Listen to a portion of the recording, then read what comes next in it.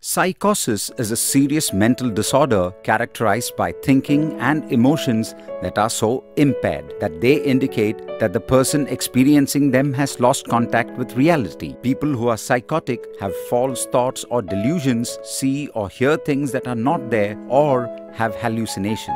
What are the symptoms of psychosis? Symptoms generally include difficulty in concentrating, depressed mood, sleeping too much or not enough, anxiety, or even social withdrawal. What causes psychosis, Dr. Astor? Each case of psychosis is different, and the exact cause is not always entirely clear. There are, however, certain illnesses that cause psychosis. There are also triggers like drug use, lack of sleep, and other environmental factors. How is psychosis diagnosed? Psychosis is diagnosed through a psychiatric evaluation. That means a doctor will watch the person's behavior and ask questions about what he or she is experiencing. Medical tests and X-rays may be used to determine whether there is an underlying illness causing the symptom. Can psychosis be treated? Yes, most people do recover from psychosis with treatment. Treating psychosis may involve a combination of medications and therapy. Behavioral therapy has shown to be effective in helping patients